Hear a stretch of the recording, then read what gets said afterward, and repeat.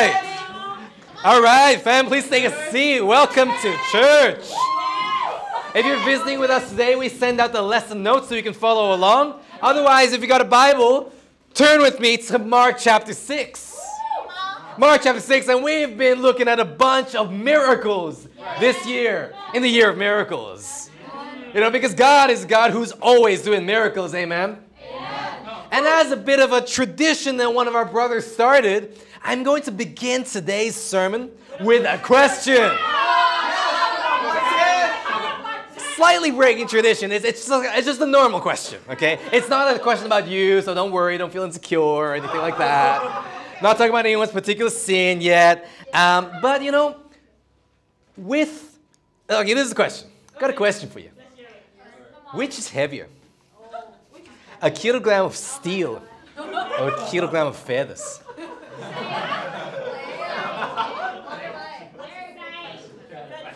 You know, you may have heard this before, so you also like, oh, it's the same. I'm not tricked by you. Well, here's a second question. Which is heavier? Which is harder to pick up? Which is easier to pick up? It's the steel, isn't it? I mean, even if you got a bag, you're smart. You're trying to outsmart my question. You got a bag. I'll put it in the bag. I mean, that's a lot of effort. Take each feather and put it in the bag. And then you got to bag it up, and the bag is like this big. I don't know if you've seen the kilogram of feathers. It's huge. Okay? Compared to picking up steel. And yet when you think about it, you go feather, steel. How is it easier? Well, sometimes what looks easier is actually harder. You know, today's lesson is entitled God's Way or the Hard Way. So which way do you want to take? Which way are you taking? You know, we're looking at Mark chapter 6, verse 45. We're looking at the miracle of walking on water. Because when we think about it, a miracle is something you have never done or can never imagine yourself doing. Mark 6, 45 to 52. It says, immediately, Jesus made his disciples get into the boat. I mean, that's a miracle, getting people to actually do what you want, right? And go on ahead of him to Bethsaida, where while he dismissed the crowd, after leaving it, he went up on a mountainside to pray. Later that night, the boat was in the middle of the lake, and he was alone on land. He saw the disciples straining at the oars because the wind was against them. Shortly before dawn, he went out to them walking on the lake. He was about to pass by them, but when they saw him walking on the lake, they thought that he was a ghost. They cried out because they all saw him and were terrified. Immediately, he spoke to them and said, "Take courage, it is I, don't be afraid." Then he climbed into the boat with them, and the wind died down. They were completely amazed, for they had not understood about the loaves. Their hearts were hardened. You know, Jesus, he walked on water. I love particularly, you know, this story it happens in Matthew, in Mark, as well as in John. And you know, one of the cool things I really love about it is that in this particular passage, it focuses on, hey, the disciples were straining hard at the oars. Man, they were doing it the difficult way, the hard way. Jesus was like, man, you know, I want to walk on the water. I always imagine Jesus in this moment, particularly because he was about to pass by them. So it's like you're seeing all your friends, they're struggling so hard. And you're like, I'm just going to walk on the water. Hey guys, how's it going? I'll see you on the other side, right? Yeah. You know, but Jesus was like, man, what is the easiest way to go from here to there? Walking. Yeah. So I want to walk across the water. You know, can you imagine how convenient life would be with miracles? Yeah. You know, I think about even coming to church today. I live on Hong Kong Island side. And I was like stressed out. Well, I was a little bit stressed out because I arrived at the pier at Central. And I was like, the boat is there. And I don't know how long the boat has been there. So I'm like, maybe I got to run up to catch up to the boat. You don't want to miss the boat. Yeah. Man, if I could walk on water, who cares about the boat? I'll go whenever I like. Just walk across the harbor, chilling. Okay, arrive here, we're at church. Awesome. You know, or imagine being a doctor with the ability to heal the sick. You just touch people and they're well. You don't even need to give them medicine. Don't need to buy medicine. Don't need to queue up to see the doctor. I just walk past people. And then everyone's healed. You don't have to wait in line for a doctor. That would be awesome. Or a doctor who could raise the dead. Man, you make a mistake. Oh no, the patient died. Oh, you know what? Boom, he's not dead anymore. That would make life so much easier. Think about, we talked about a lesson a couple weeks ago where Jesus found some money in like a fish in the lake. Yes. Imagine just knowing where all the money that people drop on the street. Like, imagine how much money in lost possessions people drop, right? Imagine just knowing where everything is. Like someone dropped, a gold watch like 50 years ago in the sand. You go, it's right here, and special missions. That would be so great. Imagine feeding 5,000. Just taking one bread and going, and you feed 5,000 people. Shiny and the sisters are like, that would be awesome for birthday parties. Some of the brothers are like, that would be awesome just for me. Amen, bro. I was thinking about, man, if that question when you ask your friends, what superpower would you like to have? For me, it was always moving things with my mind. So I can just sit here and pick up things from all the way over there without standing up. Because I was lazy. I was like, I just want that thing over there. And I'm like, don't want to ask someone because I'm proud. I don't want to go over there because I'm lazy. That would be awesome. I got 2 points for you guys today. Point number 1, are you doing life the hard way? We're looking at this story here. Do you even realize that there even is a problem in your life? No matter how many times, people, when a solution pointed out to them, they're like, I didn't even realize that this was the hard way to do things. Think about the disciples here. They were in the boat with the wind against them. Again, normally, back then they don't have motors, they don't have things, so it's either wind power or sailing power, right? Yeah. And yet, when the wind is directly against you, you go, man, I could fight the wind, or I could just wait for it to go away. And normally, actually, people would then wait favorable. Oh, let's win. The wind will change, and then we can then sail across the lake. It's not a long sail. Yeah. But yet, rather than doing that, they simply tried harder. Have you ever not succeeded at something? Yeah. Okay, awesome. You're like humans like me, amen. And have you ever just gone, you know what? I'll just try harder. Yeah, true. That's true. Yeah. I mean, if you're lazy, then you got to try hard. But sometimes you go, man, you got to go, maybe I'm just not doing the right thing. Yeah. No, I'll just do it harder. Like, that doesn't work. You know what I mean? Yeah. Perhaps they were already halfway across the other side. So at the beginning, the wind was with them. So they're like, oh, this is awesome. They go to the middle and the wind changed. And they're like, okay, well, we're already halfway there. Yeah. We got to finish it. Maybe they're almost, literally 10 meters away from the shore and about to get off the boat, and the wind blows them all the way back into the middle. And they're like, well, we're almost there. We got to keep going. Maybe they're already running late.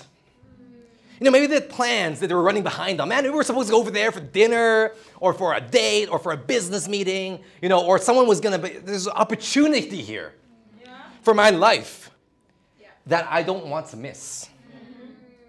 Actually, I looked it up. Someone in 2009, the Sea of Galilee, this lake, the sea that they were on, is actually, from here to the other side of the harbor, maybe 3 to 4 times or something like that. I can't remember. But it's not super far.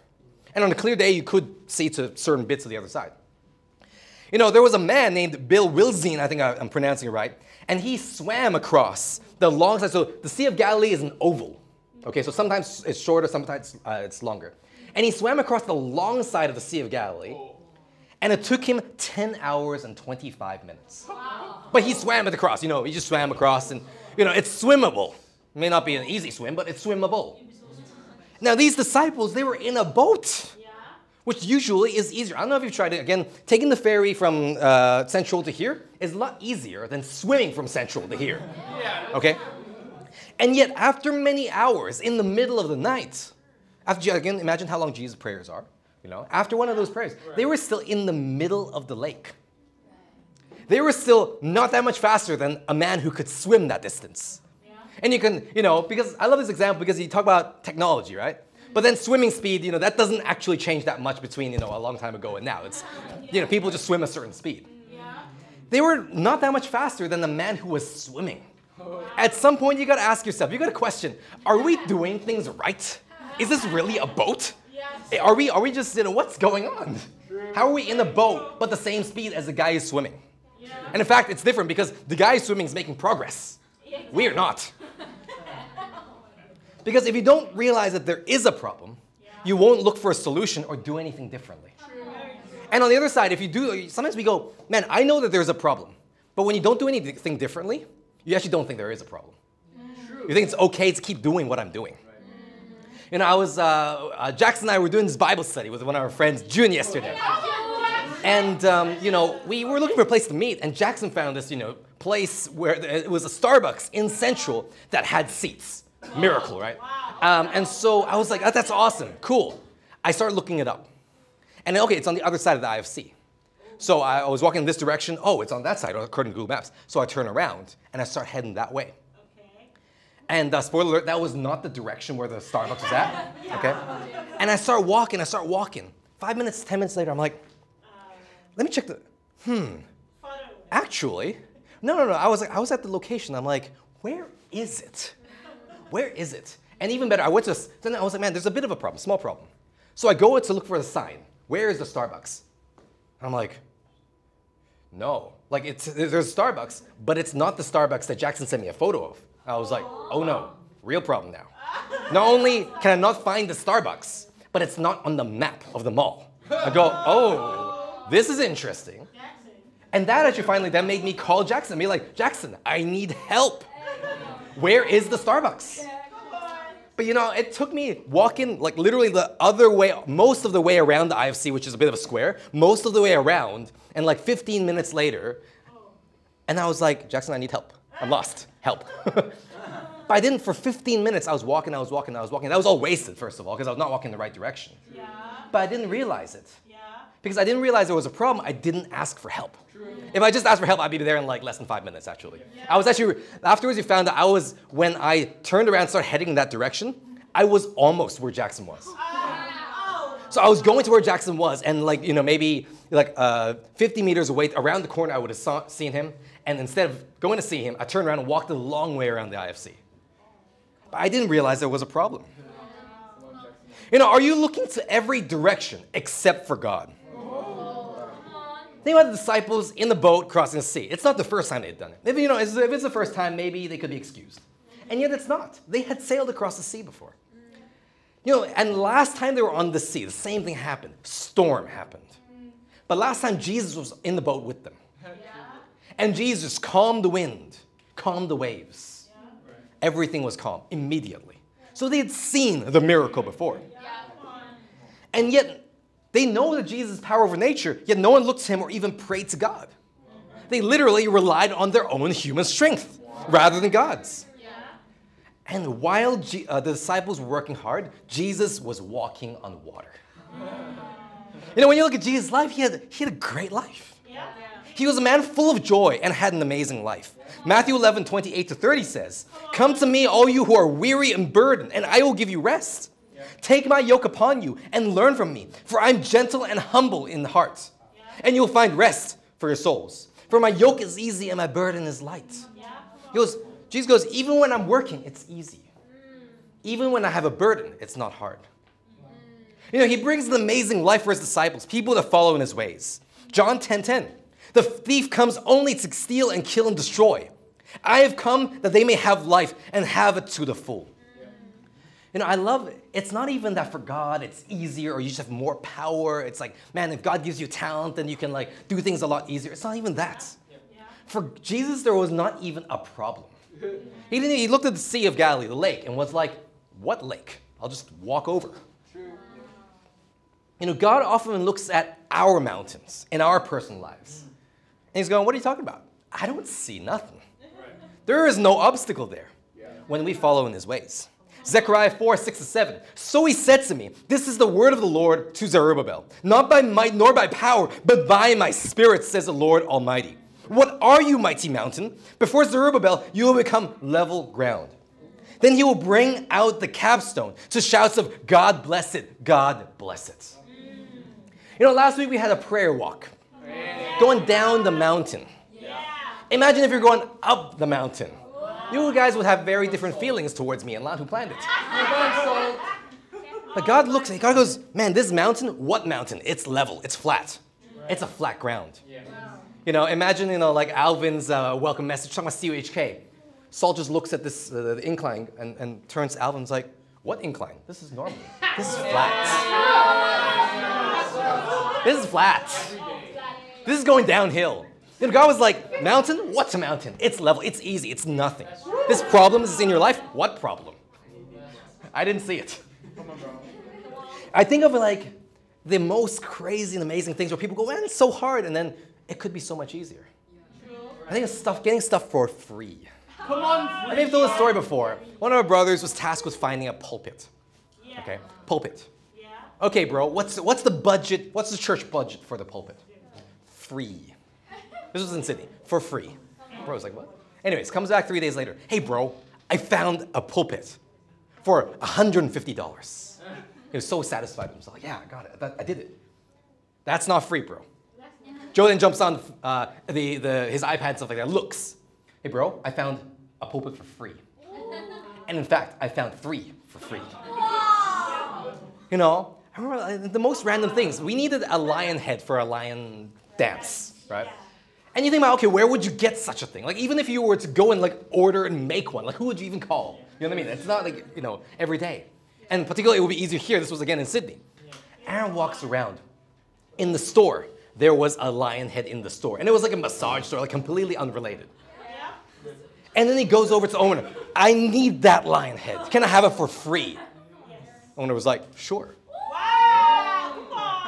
You know, I think of even the venue. I love the church that when I got baptized, the church was meeting in this building that belonged to an old Presbyterian church. And the story of how he got it is amazing. Joe's walking around all the different churches around the city, asking people, hey, can I have your venue? We're a church, we're trying to find a place to meet. Can we have this place for free? He just walks around the city doing that. Walks into this beautiful church in the middle, right next to the train station. I mean, train station here, across the street, that's the venue. And he goes, can I have it for free? No. Okay, what about $100? Done. $100 per week for that venue. All of our meetings, all 3 of our meetings, midweek, Sunday, leaders, all 3 for $100 a week. And it was like, can I have it for free? No, 100. Okay, done. But I was like, man, that's such a crazy story. It can be so easy.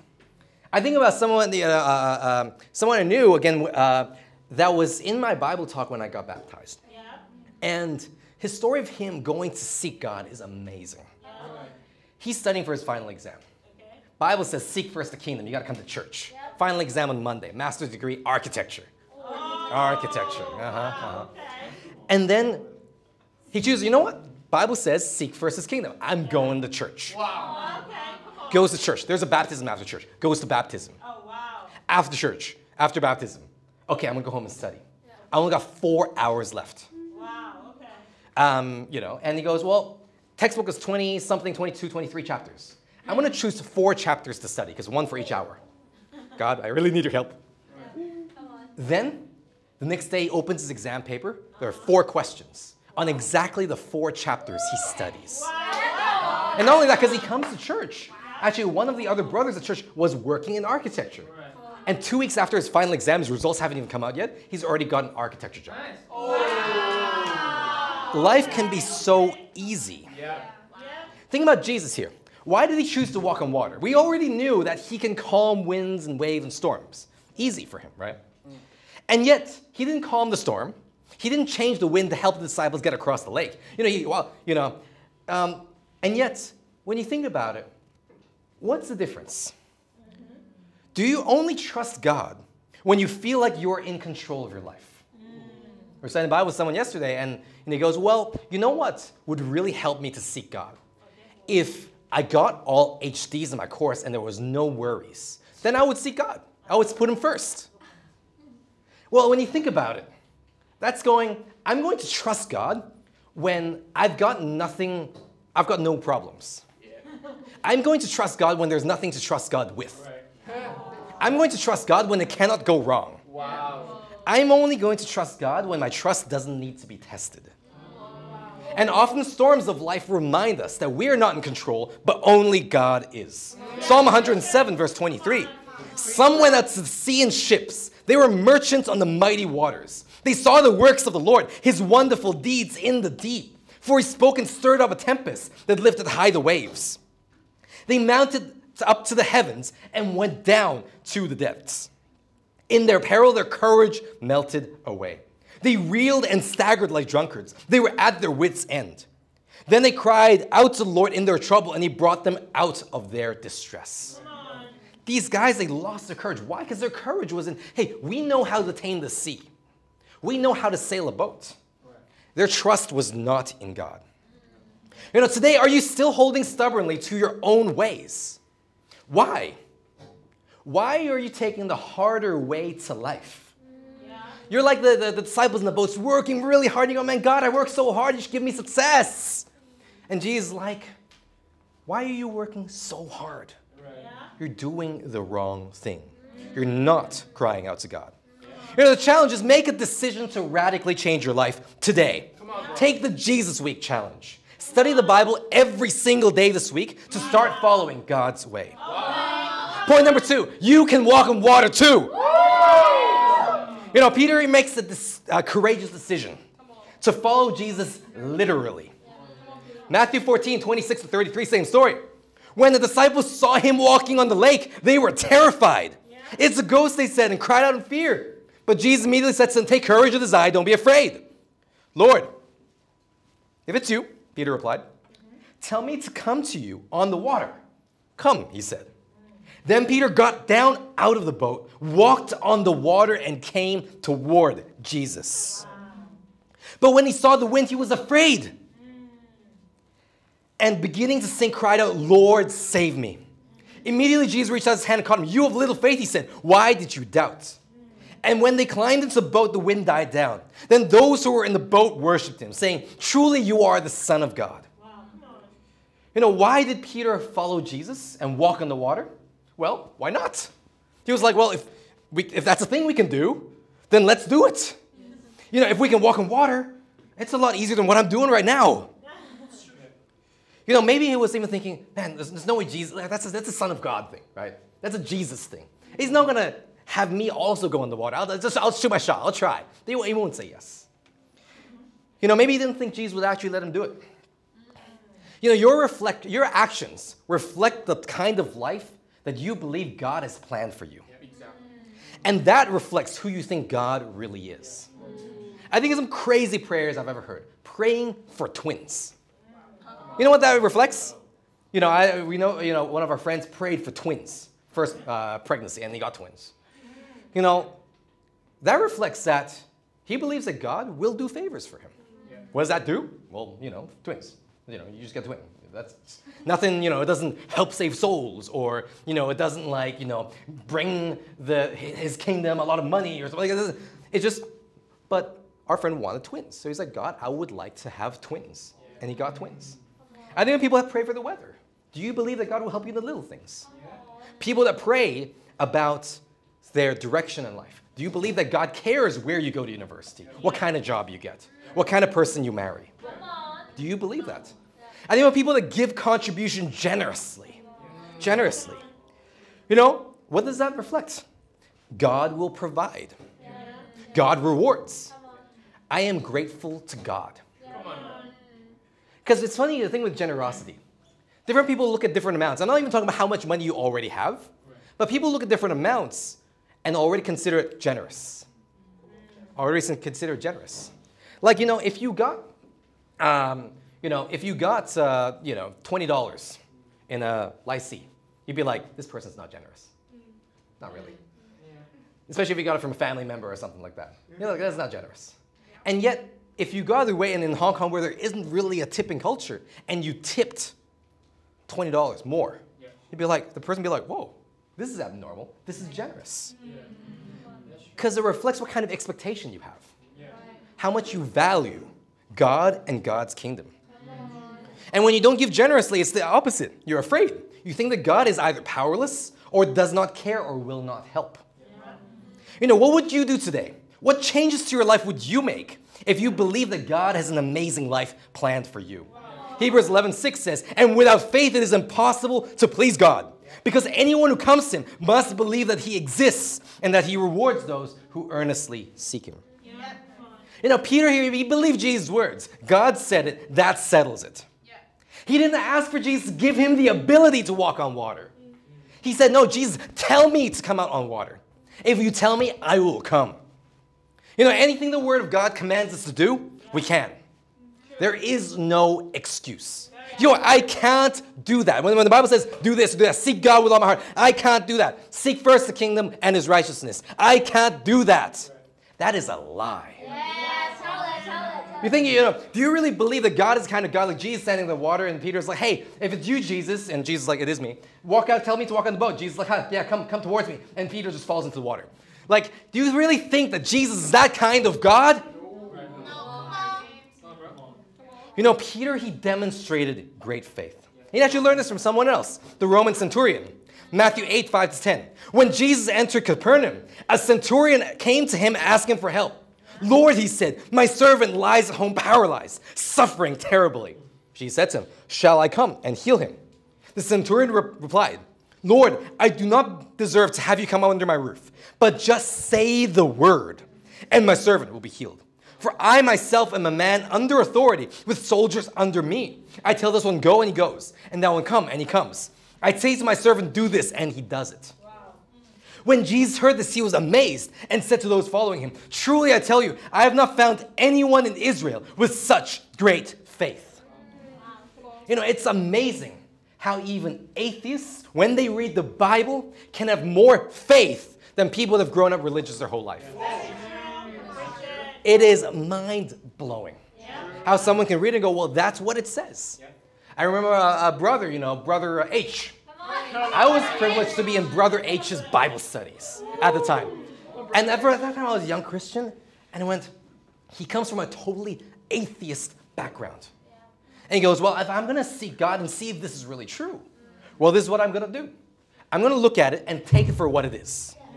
The Word of God, and that if God is real, then this is the Bible, and then it's true, okay? I'm going to live according to it. And then we'll see if it really comes true. And he just read the Bible, and he just obeyed it. And he believed in God, and he's still faithful to this day. And how many, even religious people that go to church every week, that we study the Bible with since, that you show them a scripture, it goes like, hey, seek God with all of your heart. Well, but you got to understand this, and you got to understand my situation, and my life is like this. Where is the faith? Is your first reaction to the Word of God fear and doubt, or is it faith? And we're going to talk about this interesting thing. Peter walked on the water, right? Yeah. How often have you heard this phrase? One step at a time. I want to take things one step at a time. I want to take things easy. Yeah. Guys, I tell you, there is nothing easy about walking on water. True. Yeah. Okay? Like, it's easy in a certain sense, but in your head, it is not easy. Okay? One step at a time. Yeah, step one, walk on water. There is only one step. The first step, it's water. There's a boat. There is the boat, and then there is the water. There's no boat, then ice, then wet ice, then a piece of wood floating on the water. It's not like that. It's boat and water. Yeah. We often want to take things one step at a time. And yet when the problem is, when step one looks difficult, we invent extra steps and overcomplicate Christianity. Why does it look so hard to you? Well, because you're making it harder than it really is. Yeah. You're making it more complicated than it really is. Yeah. Think about Peter in his situation. Jesus is like, well, come. It's as simple as it gets. There's no command that's more simple than the one-word command. Yeah. It's really simple. Come. Yeah. Peter, maybe think about what he could have been tempted to think. Rather than stepping onto the water, maybe he'll make up a bunch of steps. Break it down. Let's break it down that first step into a bunch of little steps. Step one, go near the edge of the boat. Step two, hold the side of the boat. Step three, sit up on the edge of the boat. Step four, watch for the wind.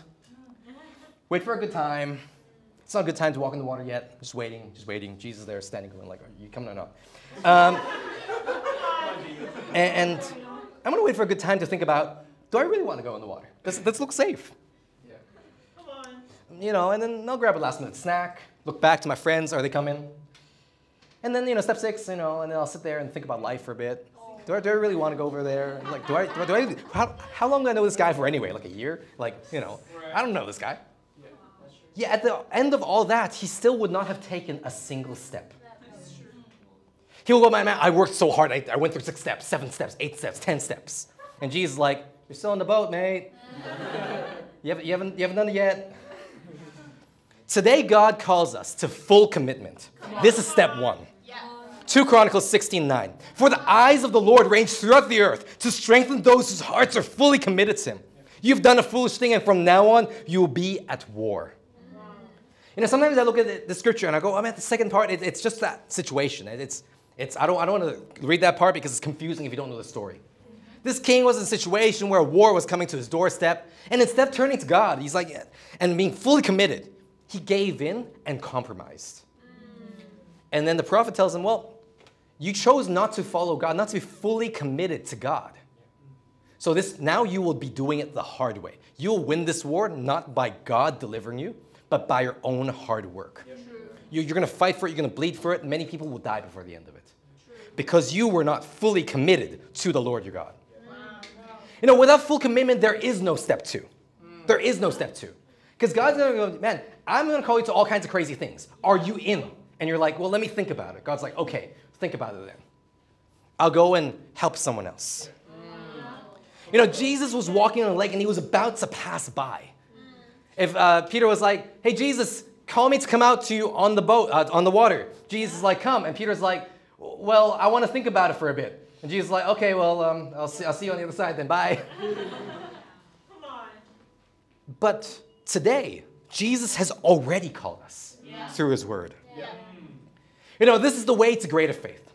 For Peter, this was the way he really knew was actually Jesus. He goes, hey, if it is you, call me to come out.